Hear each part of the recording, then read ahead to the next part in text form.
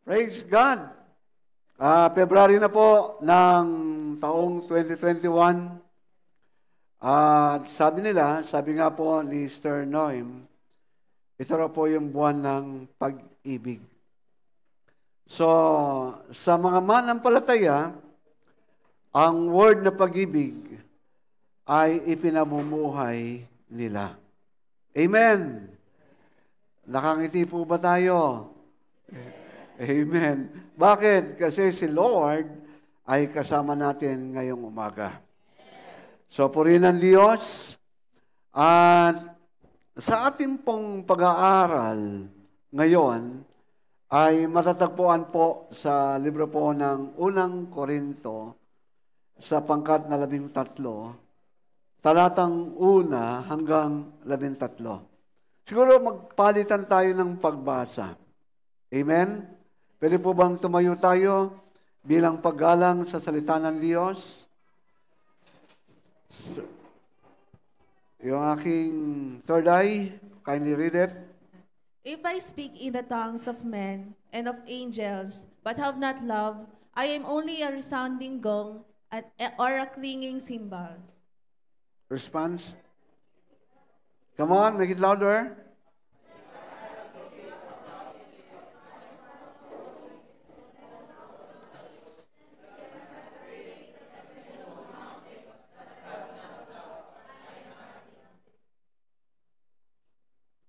If I give all I possess to the poor and surrender my body to the flames, but have not love, I gain nothing. Love is patient, love is kind, it does not envy, it does not boast, it is not proud. It is not rude, it is not self-seeking, it is not easily angered, it keeps no record of wrongs.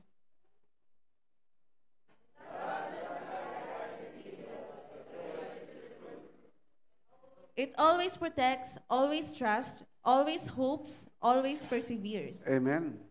Love never fails, but where there are prophecies, they will cease. Where there are promises, they will be still. Where there is knowledge, it will pass away.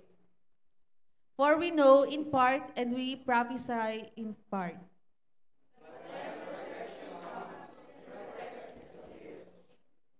When I was a child, I talked like a child. I thought like a child.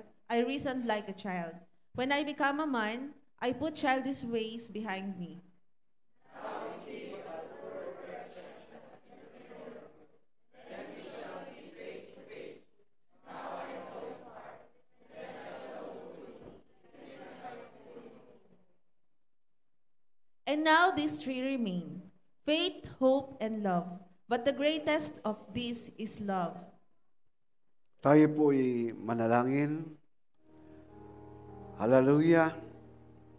Thank you, Lord, for your word sa umagang ito. We acknowledge your presence in our midst once again. Father, anoint us.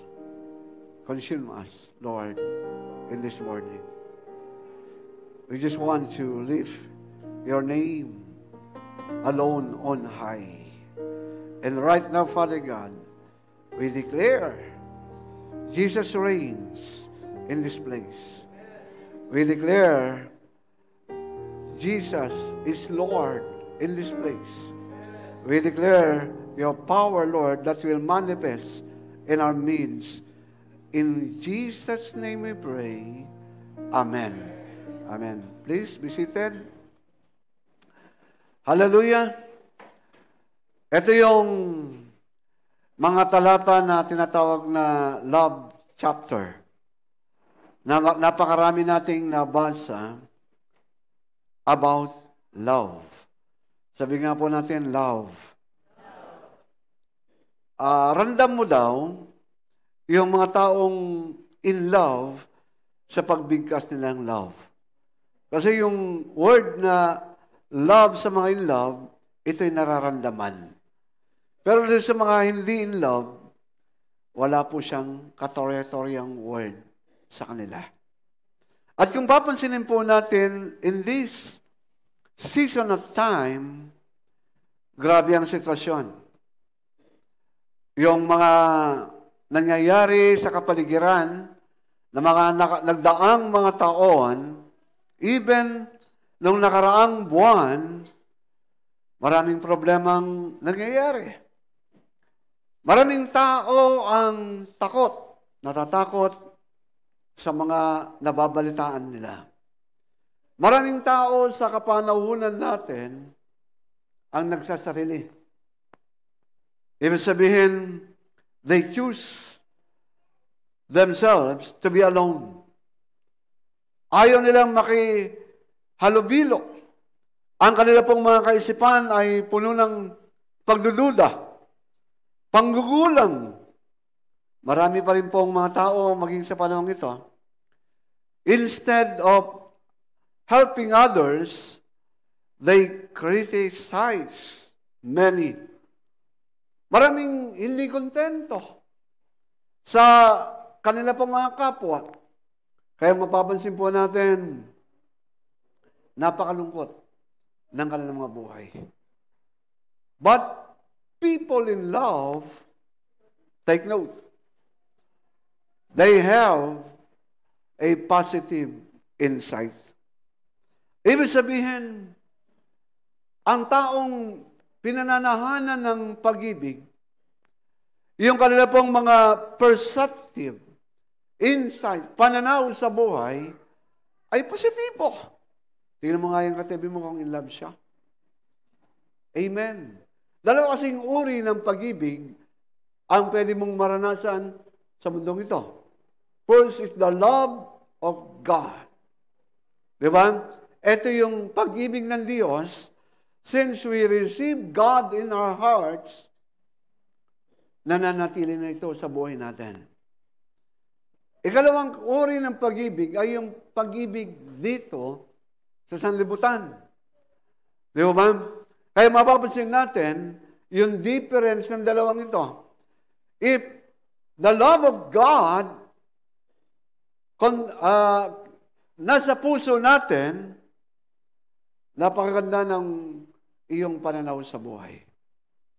Ano mang mga nangyayari, sasabi mo, nariyan naman ang Diyos. May mga kakulungan man tayo, makakabawi din tayo. May mga nangaaway sa atin, ilapit na lang natin sa Diyos. Why? Because everything is positive. Because of God's love, na siya pong may control ng puso natin. Ikalawa sa mga taong in love, they have a happy life. Amen? Pag in love ka, masaya ka. Kaya nga yung ating paksa is power of love. Sa panahon natin to overcome this thing in our lives, we need to exercise the power of love that God entrusted to us.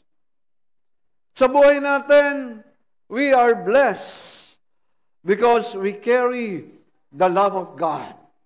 Amen? Kaya naman positibo yung dating ng lahat ng bagay sa buhay mo. As human, yes. Natatalo tayo kapag yung ating mga buhay na personal na kakayanan na ang siya pong kumikilos, nagiging negatibo tayo. But when the love of God rules, positibo. And one good thing, meron tayong masayang buhay. Ang bawat araw na lumilipas ay masaya. Tingnan mo nga yung katabi mo. Yung kanyang muka ay maliwalas. Hello? Yung kanyang muka, banaag mo ang kalwalatian ng Diyos. Banaag mo yung pag-asa na mula sa Diyos. Hello? Diyan pa po ba tayo? Masaya pa po ba tayo until now? If the love of God rules in our lives, grabe, masaya ang buhay natin. At the same time, we can influence other. Sa panahon ngayon, maraming mga nangangailangan. Magsabi ng amen yung mga nangangailangan. Grabe. Malakas yung amen pag pangailangan ng pinag-uusapan.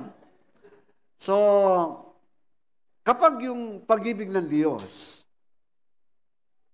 ay nasa puso natin at naghahari ang pag-ibig nito, we can influence those discouraged people. Kasi maraming lito, sabi nga ng Bible, lupaypay at ligaw ng landas. And we, as believers, can influence these people to be happy in the presence of God. We can influence other for Christ. Hindi tayo mananahimik. Hindi tayo magtatago ng pananampalataya at wala kang pakialam sa kapaligiran mo. Pawang mga kamunduhan ang tinatakil sa mundong ito.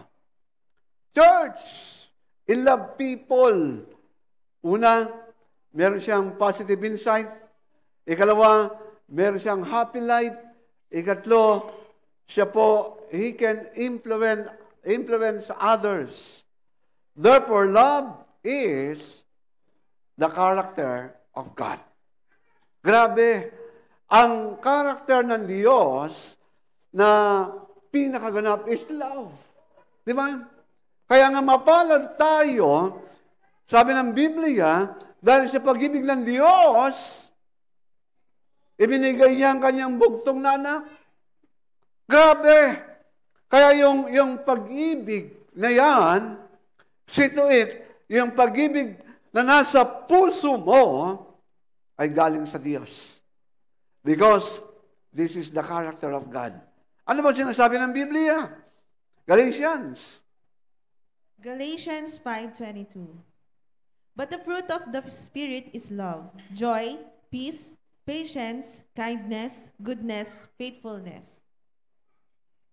Unang-una, mapapansin natin, if this character ay nasa puso mo, maalala mo kung gaano kabuti ang Diyos. Nandiyan pa po ba tayo? Kapag nakakaramdam ka ng pag-ibig sa kapwa mo, kapag naawa ka doon sa mga tao na nangangailangan, ibig sabihin, the presence of God, the love of God, nasa puso mo. Kaya naman po, we can remember yung love ni Lord. Ano ba yung ginawa ni Lord sa atin? Ipinadama niya yung pag-ibig niya. He remember us. God's love remember us. Naalala niya tayo. Yung pag-ibig na yan ng Diyos, bagamat Diyos na siya, naalala niya ang sangkatauhan ay mapapahamak. Pero dahil sa laki ng pag-ibig ng Diyos sa tao, ano nangyari? Even dun sa huling hininga niya, sa cross of Calvary, ano sabi niya? Father, forgive them. Patawarin mo sila sapagkat hindi nila nalalaman ang kanilang ginagawa.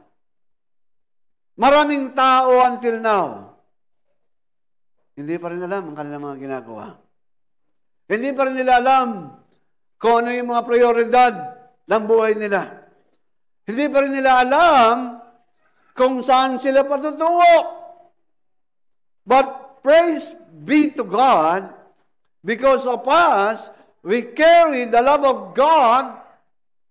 Pwede natin ibahagi yung pagmamahal ng Diyos sa ibang tao. Kapatid, He remember you. He remember me. God remember us. Hikalawa, not only remembering us, but He rescued us. Amen? Anong sabi ng Biblia? John chapter 1, verse 14. John, And, John sige. chapter 1, verse 13. The Word became flesh and made His dwelling among us. Yeah. Ang salita ay nagkatawang tao at nanahan sa ating kalagitnaan. Church, our faith is not wasted. For being here is not wasted. Everything we do in God's name is not wasted. Kaya nga, saludo po ako doon sa mga volunteer natin. Not only the centennials, volunteers, and also the millennials. Dalawang uri po yung volunteers dito po sa ating pong pastoral house. But even though napakainit, still, because of God's love, nakakaya nilang tiisin ang lahat. Kapatid, si Lord, kahit nasa magandang kalalagayan na siya, He is the sovereign God, but still because of His love, nagawa pa rin po niyang magkatawang tao just to rescue us and to be saved. Ganong kadakila yung pag-ibig ng Diyos. Yung handa siyang magsakripisyo para sa tao. Handa siyang ibuwis yung kanyang buhay para sa pag-ibig niya sa atin. Pero ang tanong, marami ngayon ang nagiging selfish. They don't want to share the blessing. They don't want to, ibig sabihin, ayaw nila na mapagod sila para sa iba. Ayaw nilang mahirapan sila para sa iba. The center of their lives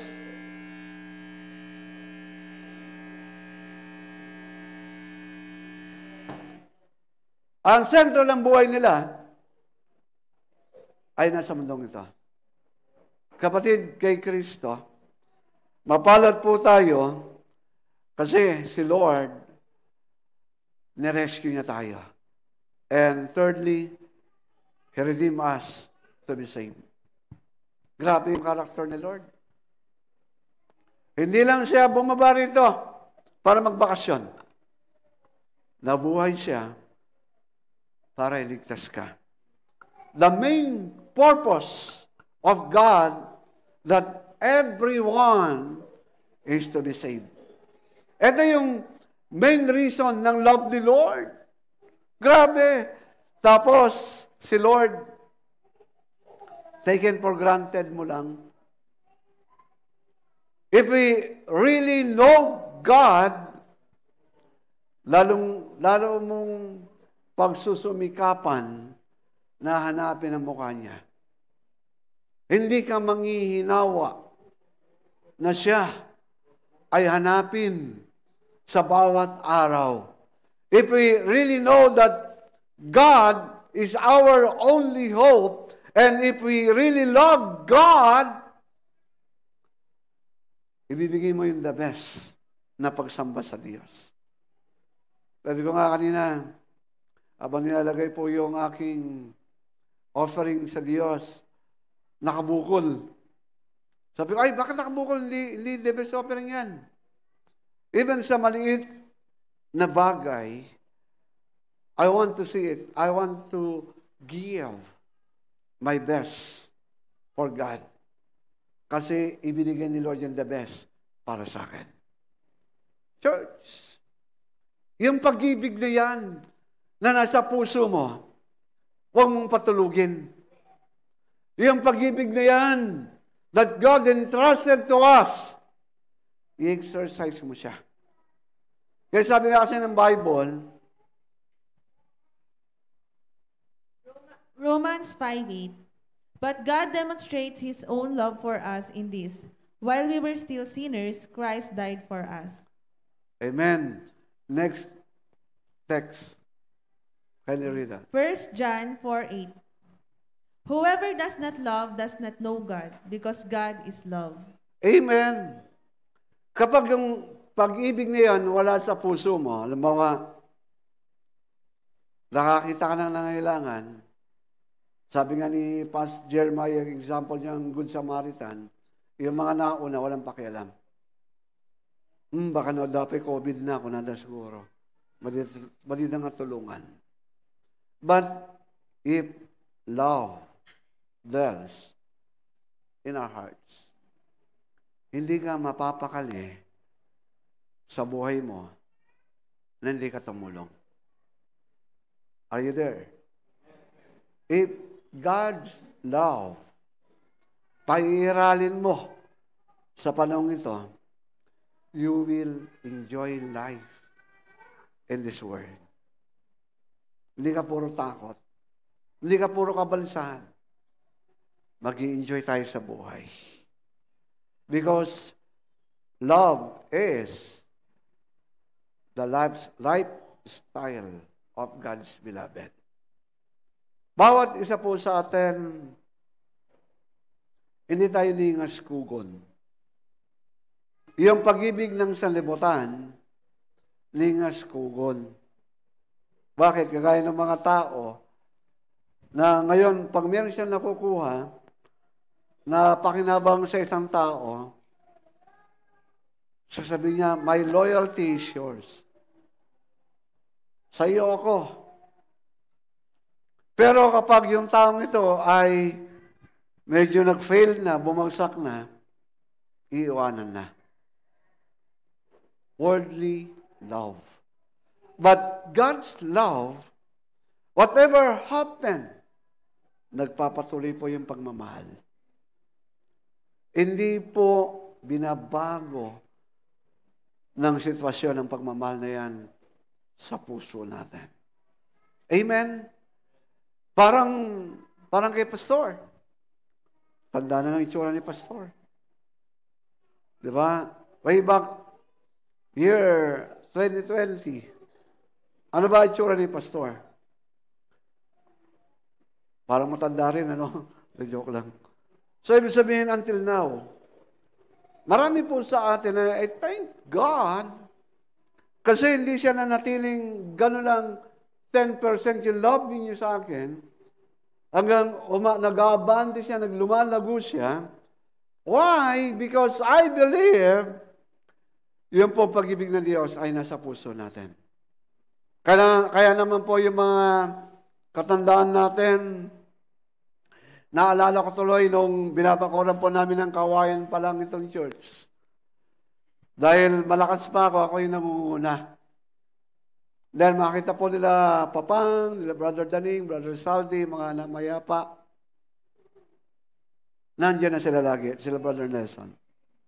Kasi they have the love of God sa puso nila. Not unlike yung mga walang pag-ibig, malay ko sa iyo, pakialam ko sa iyo. Makasarili. Kaya naman po sa atin, tiyakin po natin na tayo po ay may pag-ibig ng Diyos. Kasi lifestyle ito. Random po ito. Ang taong nabubuhay sa pag-ibig, health is an opportunity. Ibig sabihin, sa taong pinananahanan ng pag-ibig ng Diyos, every time merong oportunidad, they are generous. Napakadaling bumunot ng pera, napakadaling kumuha ng pagkain to share these material things to others. Kasi sa kanila pong mga pananaw, paninindigan sa Panginoon, dahil sa pag-ibig ng Diyos, isa itong oportunidad. Subalit sa mga hindi pinananahanan ng pag-ibig, ito'y kalugihan. Hello. No, ito't kuday ito'y, baka ako naman ang mawawalan. Yung iba, ayaw nilang tumulong sa takot na sila ay mawalan. But if we share Kung ano man po yung mayroon tayo, because of God's love, hindi natutulog ang Diyos. God will supply all our needs. Amen. Huwag po tayong tumigil.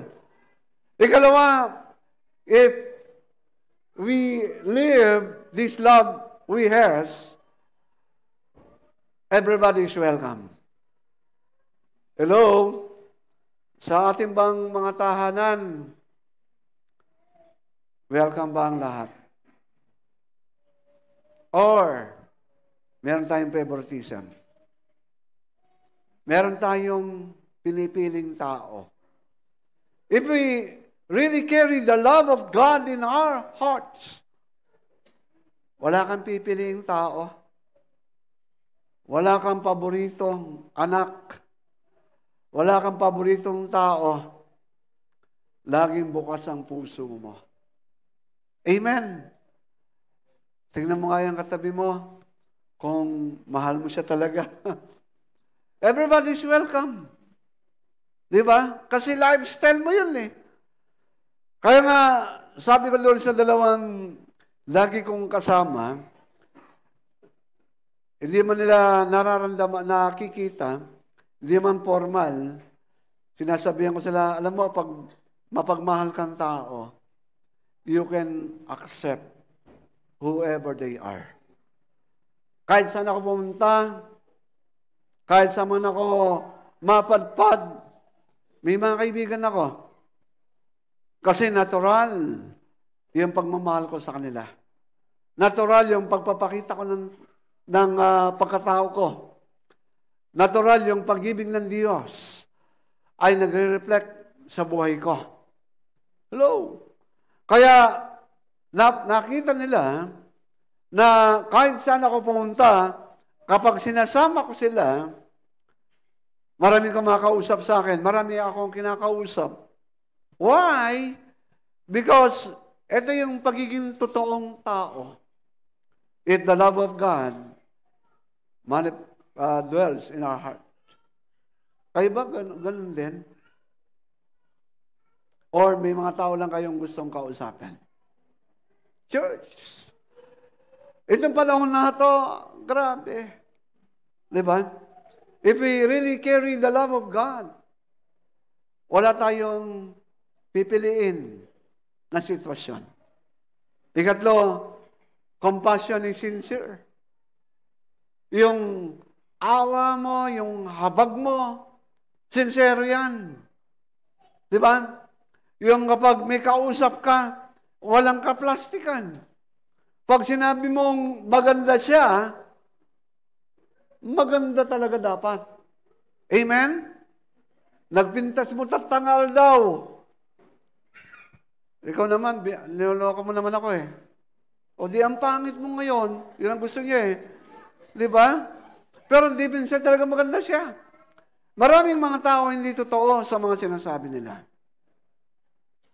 Plastic. Sabi ng iba, orokan. Tignan mo nga yung katabi mo kung orokan o tunay o 295. Peke. Di ba? Bilang mga anak ng Diyos, lifestyle mo na siya sa buhay mo. Why? Kasi ito yung manifestation ng Diyos sa buhay mo. Grabe. If God's love touch your lives, meron tinatawag na manifestation. Meron yung pagkilos na nangyayari sa buhay mo na hindi mo nakikita. Ito ay nararamdaman ng iba. Hindi man tayo nagsasalita, unang-una, God is acknowledged. He is acknowledged through your love. No, iti karubam, imutam. At dati na imut ditoy. Awan ditoy, ara jegiteb. Diyan ka lang amon, no? Jegiteb Baptist Church, ano? Hindi ko alam. Hello? No naiimot ka, naragsak nga talag iti anak mo? Naragsak na ta, dagiti karubam, no naimot ka. No iti marunggay na, iimot na. Anaramidam. Itong bamday tang marunggay siguro. Nag-iimot na mutan. Tandaan natin, through our love to God, God is acknowledged. Nakikilala ang Diyos dahil sa buhay mo. And He is revealed through your love. Grabe, si Lord na nagkataong tao kahit na Christian nation ang tawag sa bansang Pilipinas, wala silang personal na ugnayan sa Diyos, kakilala lang nila si Lord, but because of God's love na nagre-reflect sa buhay mo, nare-reveal ang pag-ahari ng Diyos dahil sa pag-ibig mo sa iyong kapwa. Nandiyan pa po ba tayo? Yung bang sa negosyo mo, hindi ka nang gugulang. Ayan po, pag si Sister Mer na po ang namalengke, titingnan niya po yung timbangan una. Sabi mo ng timbangan, ikatuman, kitang kurang ta gulis. Tatimbangan, nakangingina talakom. Mali pa yung gusto timbangan. Pero sa atin, grabe, nandun po yung makatotohanan. Yung tayo bilang mga anak ng Diyos, sinasabi natin yung katotohanan ng banal na kasulatan. God is revealed because of God's love in our lives. At the same time, He is praised because of your love to God. Amen? Grabe! Grabe tong taong to. Kahit medyo alam kong may problema na siya, financially, pero naroon pa rin yung sacrifice niya. Totoo yung Diyos niya. Totoong merong Diyos sa buhay ng pamilyang ito. Hindi mo man sinasabi sa kanila, pero sinasabi ng pag-ibig mo that there is God in your life. Kapatid, napakahirap ng sitwasyon. Lahat ng mga magulang nananalangin sana bumalik na sa dati ang sitwasyon. But the Word of God is telling us, simula pa lamang ito ng kapigatian. Church, iba na ang sitwasyon ng mundo. At nawa, huwag tayong maapektuhan ng kung anong sitwasyon mayroon po tayo. Sa akin, gusto kong tumigil. Gusto kong magmukmok na lang sa isang tabi because of this thing happened in my life. Pero hindi. Because the love of God ay nag-aapoy sa puso ko, no, laban lang. Hindi ka pwedeng pigilan ng mga sitwasyon sa buhay upang parangalan ang Diyos. Sabi ko, praise God, Lord, for giving me an opportunity ng patuloy in spite of this situation I have. Still, nakapaglilingkod ako sa iyo. Grabe, Lord, bakit until now, I'm still the chairman of the whole province of all pastors. Lord, grabe naman, sabi ko, sinasabi ko kay Lord, bakit hindi mawala-wala yung passion ko, yung compassion ko, na buuin ang katawan ni Kristo sa probinsya ng Tarlac. Church, this is an opportunity that God entrusted to us. Unang-una, sabi nga po ng Bible, 1 Peter 4:8, above all, love each other deeply, because love covers over a multitude of sins. above all, love others deeply. Kapatid, mahalin natin ang ating kapwa. Lalo na po, yung mga anak ng Diyos. Amen? Sabi mo uli sa katabi mo, mahal kita ng totoo. Can you say it louder? Amen! Palapakan natin ang Diyos. Woo!